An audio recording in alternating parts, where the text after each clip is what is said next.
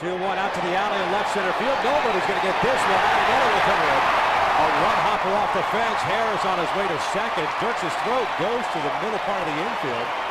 And fortunately, Prince Fielder's there to back it up. It's 2-0 Angels. Yeah, a lot of times that throw back to second base where the trailer would be Prince Fielder to be in position at second base in case Brendan Harris makes a wide turn there.